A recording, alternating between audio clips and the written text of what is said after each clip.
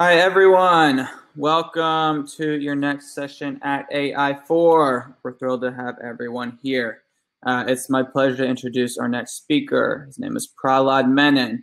He's a professor at the University of Pittsburgh as well as Carnegie Mellon University, and he's the CEO of QuantMD. Prahlad, please go ahead and make your way to the stage.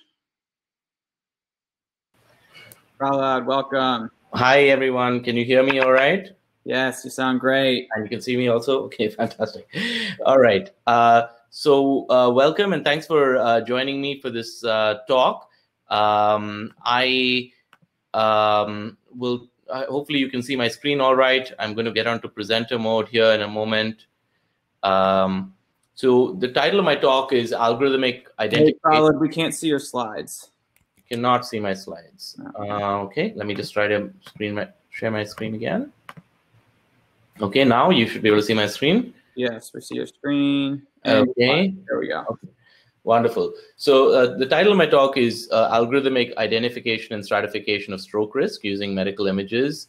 So I have a few different approaches in my research program where medical images are quantified. One is using statistics-based appearance models and quantification of shape and structure and so on, measurements, and then the others using function and flow, all right, which sometimes involves the use of physics-based simulations as well. And all of these features eventually bake into some AI for the purpose of establishing binary decision-making and so on. So I will walk you through this whole process step by step and hopefully give you a sense for what my research program is about, right? So the agenda is I'll tell you who is this guy, that's me, who I am. And then after that, we will get into a brief overview of my research program, how it got to this point, and then get into personalization for stroke. Okay. So basically, data science is kind of central to what we're doing in the lab, even though we're using computational modeling and physics-based methods and so on. Really, all of that is a part of the universe of data science simply because it leads to quantitative features that can be utilized as your columns in your analysis later on, right? So eventually, it kind of all ties together. But on a high level, we start with medical images and signal data, EHR data, EMR data, and that sort of thing. Features from these data in using physics, statistics-based paradigms, and other novel methods, right? Correlate that with ground truth information that comes from the clinic, experience and outcomes data if it's a clinical trial, and then use that for the purpose of learning, right? So I'll try to take you through this journey. And while a lot of our data starts kind of unstructured and, mangled in various ways because metadata from various sources needs to be put together and coupled back with medical images and so on, we extract information from it, tabulate it, create some meaningful curated data sets, which we'll call the knowledge, right? And then we use this knowledge in order to train models that eventually can be used for the purpose of advocating the learned knowledge on new data, right? So that's the storyline. So a brief, overview of what I do. So I'm an engineering professor. I also run a practice, QuantMD, which is focused on AI and machine learning-based implementations, and in the industry, focusing on healthcare, retail, finance, and manufacturing. But of late, we've had more healthcare focus. Had quite a decent amount of impact in these fields, but I also actively publish in terms of my research program, which is primarily biomedical and focused on medical image signals and medical imaging and signals, right? So the general high-level overview of what this research program is about is to use quantitative image-based techniques for evaluating morphology or the shape of things, function or how these shapes move and do things, and flow, that's what's happening inside these anatomies, in order to facilitate classification and regression tasks of various sorts, right? So the real focus is on the feature engineering rather than just the kitchen sink approach of here's the table, do something, model this column, right? Machine learning is more of a commodity in this research program. But it's not, that being said, it is still a little bit of an art to kind of get a good model and so on. So we start with big data, and I'll tell you why we call it big data in a moment, and then develop innovative software, and then use physics and clinical know-how in order to infuse, convert that knowledge into models that can apply to new data. And the goal is to derive information that can, decide on a timely intervention. Like, should I decide to deploy an intravascular stent in a patient with a coarctation of aorta? Or is it the right time to intervene with a coil embolization on a person with an abdominal aortic aneurysm, right? I mean, so how do you decide these things? It's typically something that is physics derived based on biomechanics and things that you would derive using software.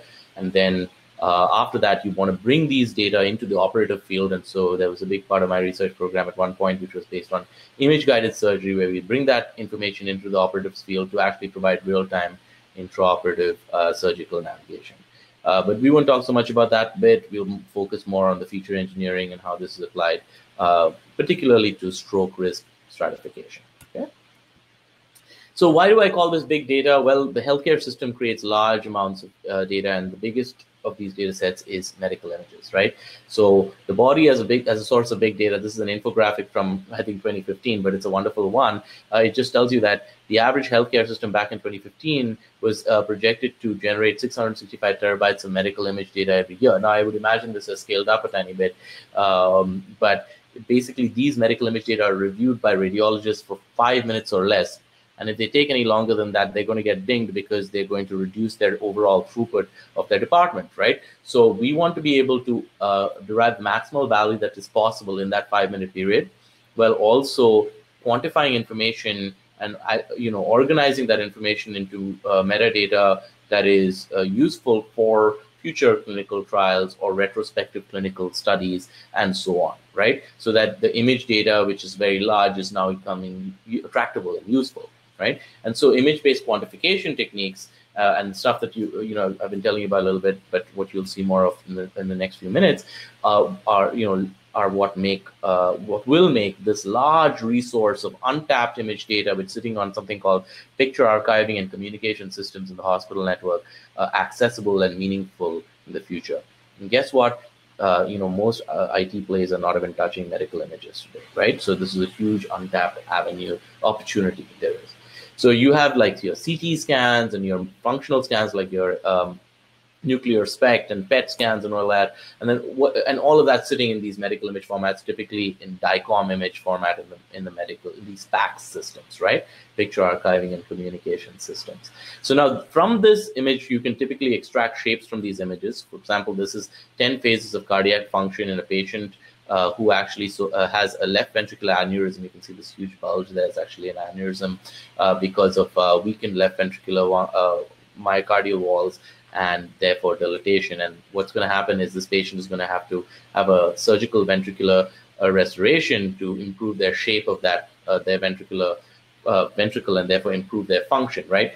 But in order to make these decisions, you've got to start with the image, identify and localize the condition, potentially visualize what parts of the heart are not moving all right, maybe using advanced visualization or using scientific techniques that classify this automatically for you, and then subsequently perform virtual surgery and then try to do the same thing in the real operating room, right? So this has all been part of what my research program has been doing. So in order to deliver unparalleled value from images, you need to quantify it in some meaningful way, extract shapes, extract functional information, potentially even simulate things that you can't see based on physics-based assumptions of what's happening on the boundaries of the images. Okay, so in short, to summarize, right, we're taking image data, quantifying shape and appearance and the way things move and all that, coming back with some intelligence and using that for the purpose of classifying patients into different groups, identifying risks, doing risk strat or stratifying the risk of these patients in terms of their proclivities to do certain things like die, in one example, or proclivities to do other things like have a stroke, or have a rupture of an aneurysm, etc. Right? That's the high-level goal. So it's shape, function, flow, and then we extract intelligence and do classification. In one example, we use morphology, function, and flow, right? So in one example, here's a paper from my group where we use 3D morphology of left ventricular anatomies for the purpose of classifying patients who had various left ventricular issues as opposed to normal controls, right? And here, morphology alone was quantified by making parametric representations of the shape of the left ventricle of the heart, and then quantifying the departure from the average normal reference geometry for the purpose of classification, right? So this is where you use just morphology. Here we use function, where we regionally characterize the motion of the heart in various points, on the surface by surface tracking. And there are deep learning solutions that help you with surface tracking these days as well. But this was more of a first principles based method of tracking surfaces. And then we use this to come back with traditional representations that cardiologists are used to for the purpose of characterizing disease or establishing, like I was mentioning earlier, a left ventricular restoration plan in terms of anatomical shape.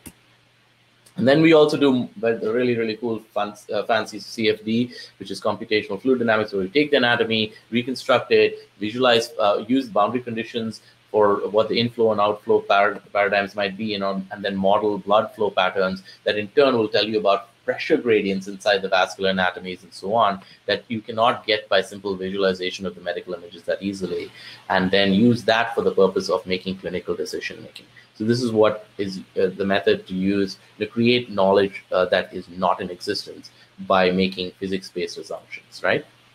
So we do all these things, right? And then in sum, we start with images, extract these features, come back with signatures of these images, and then classify them. But then the classification happens really after all of this mammoth effort is done, right? And this is where I started my research program with. When I was faculty at Carnegie Mellon, I was full-time in the electrical and computer engineering department, and my research program started with stratifying heart disease based on wall motion.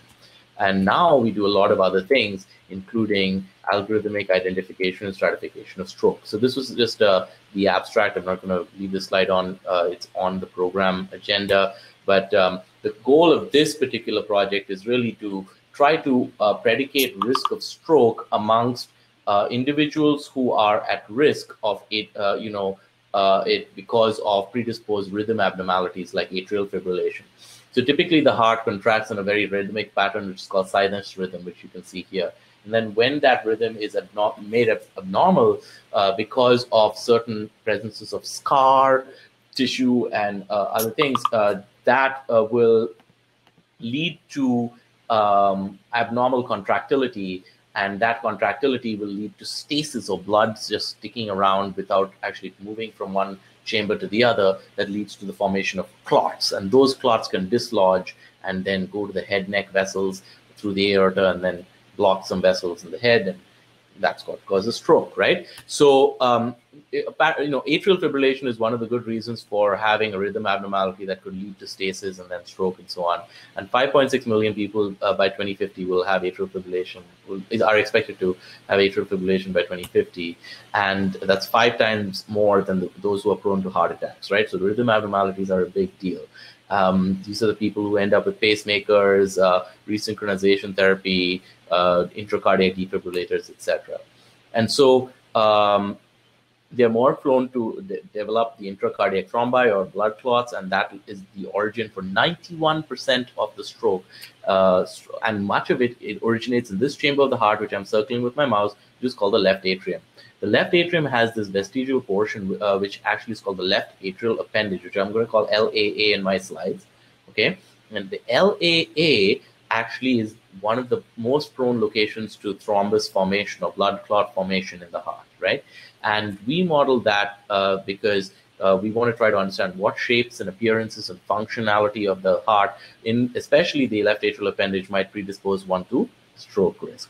So atrial fibrillation, so diagnosis should be a surrogate to something, right? So it should be a surrogate to a cure or treatment. So typically the therapy for once you diagnose something like this, would be cardioversion, ablation, or resynchronization, right? And these are all based on techniques that will help you get your abnormal rhythm back into sinus rhythm, where the heart is contracting in the way that it was supposed to. Okay, so we want to try to reduce people who have heart, strokes by potentially doing timely anticoagulant therapy, excising the left atrial appendage region, or potentially doing other things that might help, right? So now the left atrial appendage is, something that looks like this, right? And in the clinical literature, mind you, people use words like this: chicken wing, cactus, windsock, and cauliflower. These are the words that they use to describe this anatomy. That's how primitive our understanding of this anatomy is right now, right? And it's known that certain complex shapes like this cauliflower shape are associated with a higher risk of stroke. And so if you find this shape, then people will put somebody on an anticoagulant therapy or recommend them for left atrial appendage occlusion or something. But that's not the only indicator of an outcome, right? But this is the state of the art today, right? Using medical images to visualize the appearance of the appendage, which, let's say, granted, was not possible years ago when you just used echocardiography and so on. But with 3D CT and 3D MR angiography and so on, you can get these shapes out. But even this is primitive because it doesn't give you, it's not a true predictor of outcomes, although it's correlated with the outcomes of stroke risk. So with these shape variants, the chicken wing, the cactus, the windsock, and the cauliflower, these are the ones that are most associated with embolic events. But the more complex the shape is, the more likely the risk of an adverse outcome is, right? And so if we could quantify the flow inside this region, then we can work out if there's going to be a blood clot there, and then use that as a metric that can train a machine learning classifier to identify stroke risk.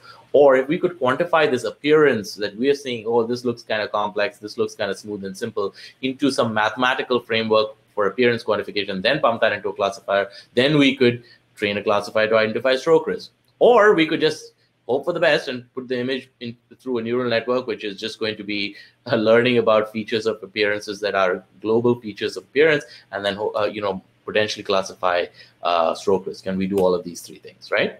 So the research objectives of current studies are based on observation, find the category of stroke, and decide on methods of therapy. Our lab, we take the computational route, compute appearance and internal flow characteristics, decide that, use that to decide on stasis risk, or compute flow inside the atrium, and then establish hemodynamic metrics of stroke risk, right? Then we use AI to take these metrics and then classify stroke risk, or just take the original image and hope for the best and then classify stroke risk based on the capability of the various layers of your convolutional neural networks that are learning from the images, okay? So hopefully we built up into this, and now it doesn't sound as complicated as it would have if I just jumped into this right away. So that said, can all images be used for the purpose of the ML and the AI piece, right? We want to focus on this part. That's what this conference is about. So, well, no, right? You need to do appropriate quality assurance on your medical images in order to make sure that you get good models and then can trust your results, right? And so medical image quality assessment is typically done using the signal to noise ratio, and I'll just tell you very briefly that it is very simple. It's just the mean signal divided by standard deviation of the signal. It's kind of a metric of noise that's used for the purpose of identifying, let's say, poor contrast as opposed to good contrast, or but it doesn't really tell you about, oh, if there's a motion abnormality or the presence of a medical device or things like that. So we in the lab do some pre-processing to identify devices, noise, contrast abnormalities, and motion abnormalities, and get rid of those image data before we even train models, right? And so we may land up with smaller cohorts, but guess what? Those cohorts are going to be more reliable, because if you put garbage into a model, you'll get garbage out. And also, if you provide enough wrong data to a model, it's going to learn something. And so, like I like to say a lot in my classes, if you torture the data enough, it'll confess to anything, and that's what your models do. It leads to overfitting and all those things. So appropriate classification of quality is important, and we do this using referenceless quality metrics that are based on this blind referenceless image spatial quality evaluator technique, BRISC. Strongly recommend this for anything that you're doing. Even if you're not doing medical images, you got to work with quality assurance, in order to make sure that your image data is even viable for the purpose of modeling, right? Now let's say we got our images and they're they're appropriate. These are our DICOM medical images. What we're going to do is we're going to extract that into a certain form, visualize it, identify the region of interest, extract shapes from those images, reconstruct those surface geometries using UNets and other segmentation networks, potentially even parametric methods for segmentation of the image, which is the process of extracting shapes from images. And then we model flow by meshing that geometry into a volumetric mesh so that we can compute flow velocity, flow pressure, etc., inside these points inside the geometry, and then compute in turn metrics of biomechanical importance for the purpose of revealing the risk of flow stasis, etc. So in one example, if we were to model flow inside these unique geometries, and these are actual patient-specific geometries, and we watch the flow of particles released at the pulmonary veins, these are the inlets, and this is the outlet, that's the mitral valve, you'll see that the particles tend to reside inside the left atrial appendage. See the darker particles, the brighter particles are going towards the red are inside the left atrial appendage. They tend to go there and they stick around there, right? That's known as stasis. So using flow modeling, we can really clearly see that the particles of, inside the flow are going to sit inside the left atrial appendage, which kind of justifies the whole concept of stasis, right?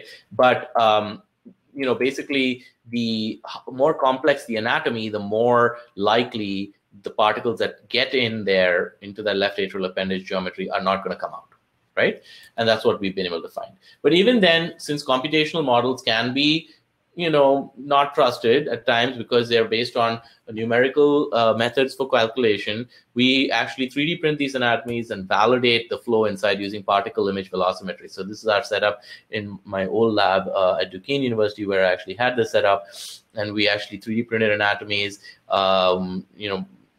put particulate matter through, fluid, which was blood analog, through these anatomies, and visualized the flow inside them, and then quantified the particle movement inside the left atrial appendage and validated that the physics of flow, which was modeled using the math or the computational modeling, actually matched what we observed using the particle image velocimetry techniques. And so validation is key, right? Garbage in, garbage out, right? If your models are bad and you're not coming back with good CFD in this example, you're going to get bad features for machine learning later on. So we make very strong attempts to make sure that our mathematical modeling frameworks that calculate biomechanical features and appearance, etc., are going to be very good and accurate. So once you do that and you have a validated solver, then you can compare anatomies. And so we came up with this novel metric called the residence time distribution. And this is the basis of my PhD student, Sarush Sanatkani's defense thesis at the University of Pittsburgh. And basically what the goal is to come back with this systems model representation of the residence time inside the atrium, and then use the tail of this distribution in order to quantify the difference between the anatomies as a single number.